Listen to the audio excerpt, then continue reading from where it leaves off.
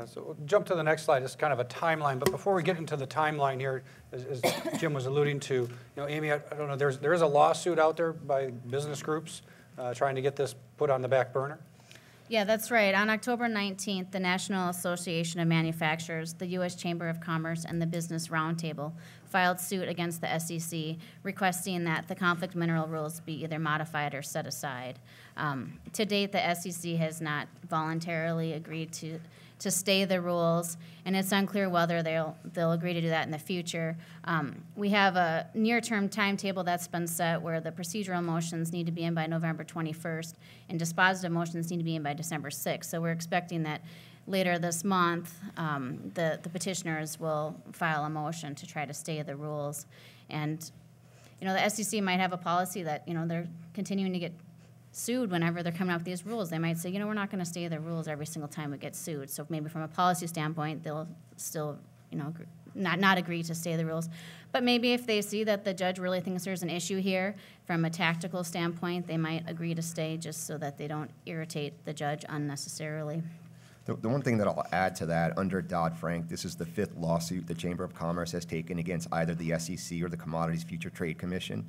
A lot of the basis has been that the SEC or the CFTC has expanded its scope beyond what was mandated in Dodd-Frank, and they didn't do an appropriate cost-benefit analysis.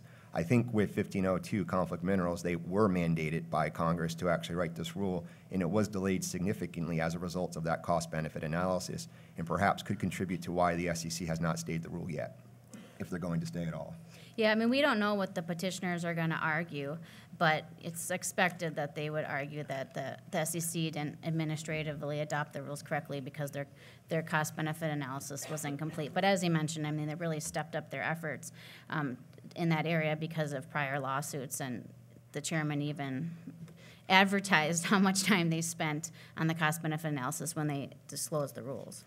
Yeah, I would just add that regardless of whatever the outcome of the lawsuit or whether the court decides to stay the rules, we're very much encouraging companies to go forward with implementation. Several major electronics companies have been going forward with tracing and auditing their supply chains over the last couple of years and have made quite a lot of progress. And so we're really encouraging companies to take similar steps and join those initiatives. And we'll get into some of the steps shortly, but regardless of the technical aspects of any lawsuit, we would really hope that everyone contributes to the solution. One thing that I'll add to putting aside 1502, you got the California Supply Chain Transparency Act of 2012 for human trafficking and slave trade. Maryland has its own law. Massachusetts and Rhode Island are putting through legislation. California has another rule around it. Vancouver, Pittsburgh have become conflict-free proclamations. We visited with members of Park. It's not even a state. Well, it's a city. We visited with members of Parliament in the EU a couple months ago. They're putting through their versions of 1502 and 1504 for all traded companies on European exchanges. Japan's got something out there. Australia's got a law. Canada's got 2 pieces of legislation going through Parliament. It's sort of death by 1,000 cuts, or the Big Bang approach, in trying to figure out what all this legislation is. And what you're seeing in Europe is perhaps similar to the WE initiative for electronic waste when that came out back in 2004. A lot of it is being promulgated through the capital markets around the world, and I think trying to understand all this legislation up front as part of your strategy and your philosophy might be useful to determine how many times a company may have to comply with this. Yeah, so, it really sounds like you got to stay apprised of the laws all over the place, so, your in-house counsel is probably going to be extremely busy. I can admit that I've talked to some in-house counsels in the last month who really aren't up to speed on this. It's kind of, hadn't hit their radar screen because they're focused on many other things. And it is gaining momentum with all the in-house counsel to make sure that they've got this well understood. Bala, a lot of people got going early, as people had talked about, and there were, before the rules were finalized. Did they have to reshift everything they'd done, or what they'd done? Is it still helpful?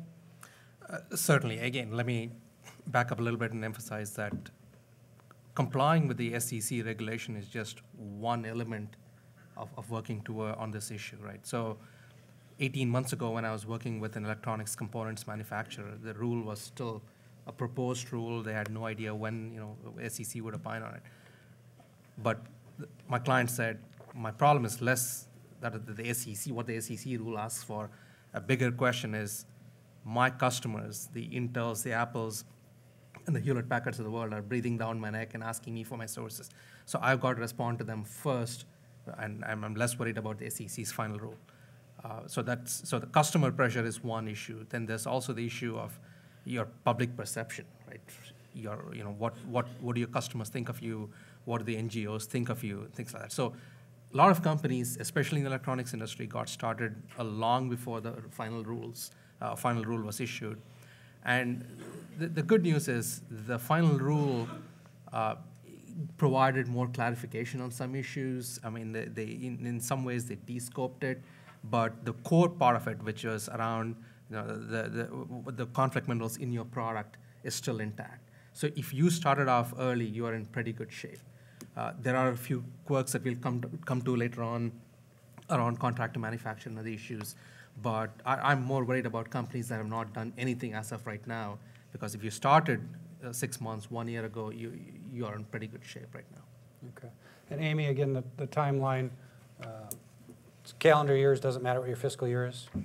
Right, you're reporting on a calendar year basis, so the first period you'll report on is January 1 through December 31, 2013, and that report will be due on May 31st, 2014, and then subsequent years, it will always be due on May 31st.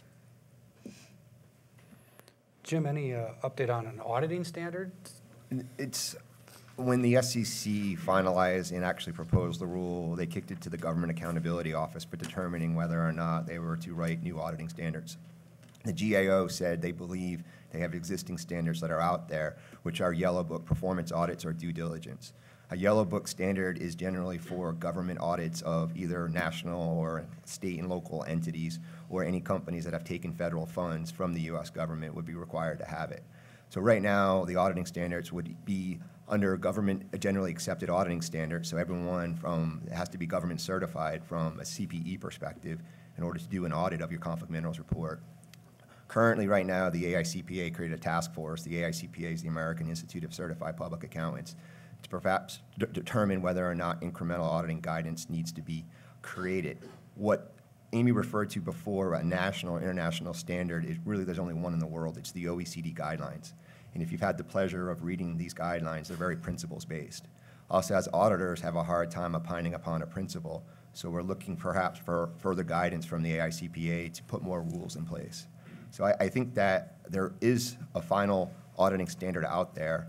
We're looking to see whether or not there's going to be further clarification.